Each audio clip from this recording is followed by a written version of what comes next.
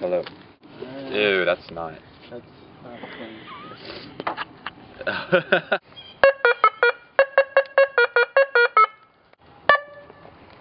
Then, oh yeah, we built a fire at the... Yeah, shake it.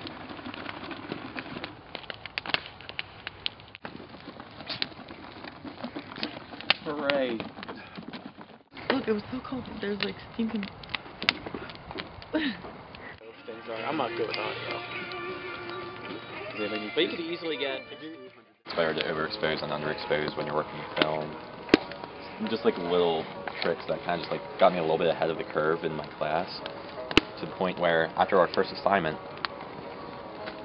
like we turned in our first assignment, my high school photo teacher was like, "Ian, can I talk to you for a second?" I hate when that happens. You're Okay. like, oh shit. Yeah, I was like, what'd I do? Like, I didn't plagiarize or anything. Like, Ryan was helping me out. Like, there was nothing I could have done. So she took me out. She had a couple of my photos in her hand. She's like, "Ian, this is like photo 2 quality work. Is this your first time printing?" I was like, "Yeah." We were printing 5x7s. And she goes, like, it's that number. Like, we had to pay like $20. And we got like 50 sheets of paper or something like that. I forget what it was. But she was like, "I want to see what you can do printing 8x10s. Here's a box of paper. Go at it." She just gave me a box of paper. That's awesome. And I was just like, okay. So then I went at it, and it was awesome. And like, I was really into it because like, that was like a rough patch for me. Like, my family went through a lot of shit, and I was going through a lot of shit personally. So like, I really just like put 110% into the photo. And like Ryan was like telling me all these like little tips and tricks of like, you know, like how to solarize and stuff, and like little cool things to do to manipulate the image in the darkroom. I thought were awesome. Then my senior year, I took an independent study photography class because my teacher liked me enough that I didn't have to. Good morning. My teacher liked me enough that I didn't have to take photo 2 first. She was like, "Oh yeah, you can just go to independent study. You don't need to do photo 2 because you practically did photo 2 for photo 1." Awesome. That's great. So did that. Basically, I had to have 100 prints on display by the end of the semester. Did that. And then I got to college and I was just like undeclared until I saw that there was a photo class. And I was like, hell yeah, I'm taking it. Basic photo, alright. And that's where it all began. Like the first memory I remember was we were in Disney World. So it was my job to take pictures of the family and everything. And it came to a point where I had like this nice like vista or whatever, like, you know, take a picture of the family, and like I was busy like off in like a completely separate like different direction, and I was like taking a picture of like a flower or something different. And I was just like, that's like really my first memory of like shooting photography.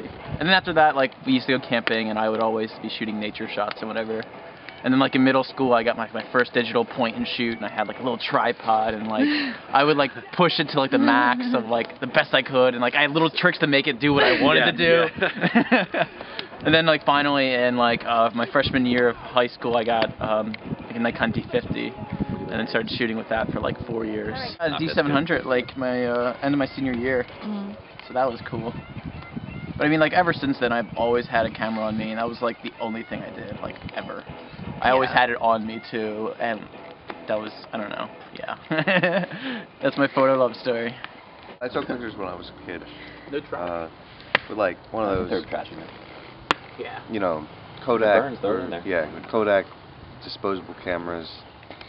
Really, you know, just nothing, no technology at all. You're, you know,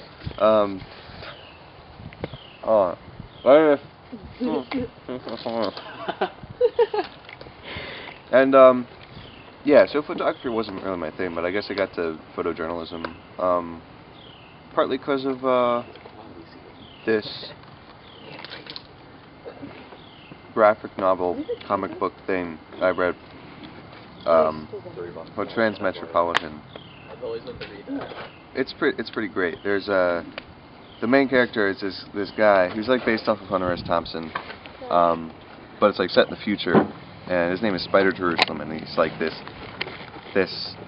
you know, secret agent, like journalist, writer guy who just like is awesome. It's really great, and I always wanted to be a secret agent when I was a kid. So I settled for journalist instead. Do you want a pancake? I do. Yeah, freshman year of high school, started shooting film. Just because I thought it was cool, right? Like, everyone thought it was cool. And then I started spending every afternoon in the dark room. I had this boyfriend at the time, and I never hung out with him, so I was always in the dark room. And he told me that I loved and cared about that more than him. And I guess at that point I was like, well, I guess I do. So then I did my thing, and now I'm here. I don't know. I guess it's all where it started. Nothing really more than that. So I decided to take basic photography class, even though photography was not my major. And my last semester at Temple, actually, I was senior, super busy. And even though I was taking senior classes, basic photography class was taking the most amount of time out of all of the classes. But I enjoyed it thoroughly, and I really fell in love with it, with all of the assignments that Dr. Trace gave us. And the atmosphere was really cool too. You know, I think business students are much more dry and you know, less crazy compared to communication students. So that's a good part. And besides that, when it comes to photography, I just, you know, like capturing moments. This is a little and you know, maybe showing these moments through the images to people to appreciate, or for me to appreciate. I am a visual person, and I like capturing beauty, and you know, beauty can be seen in so many things, and it's just amazing how photography can assist you with that. I didn't know exactly what I wanted to do with my life, but I knew that whatever I wanted to do, it had to benefit people in some way. So I mean, originally I wanted to be like a doctor. Actually, originally I wanted to drive trains, and like didn't have anything to do with that.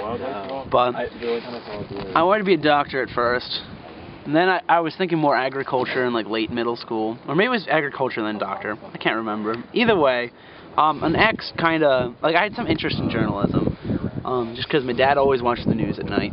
And, you know, I mean, I see it every night, so I kind of started to like those people on the news. And I thought it'd be cool.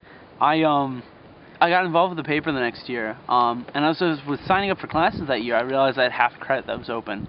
I forgot about a major class I had to take, but I was like, oh, since I have this half credit, I could take something. I saw there was a digital photography class. And I'd been playing this one video game called Dead Rising recently, where you play as a photojournalist named Frank West. And I was thinking, well, Frank takes his own photos. I feel like it would be a good skill for a journalist to have, to know how to like understand a camera and work it so you can take your own pictures, just so that you're more well-rounded. So I took it. I went to advising with Andrew Mendelson. I don't even remember why I went there. And I was talking about how I was thinking about taking basic photo, and he had asked me, well, I was like, well, you have to take a tract, and you're currently undecided tract-wise. Why not just take photo? I'm like, sure I will. So I became a photojournalism major. I met Dr. Trey's, and suddenly I started caring more about photo than the journalism.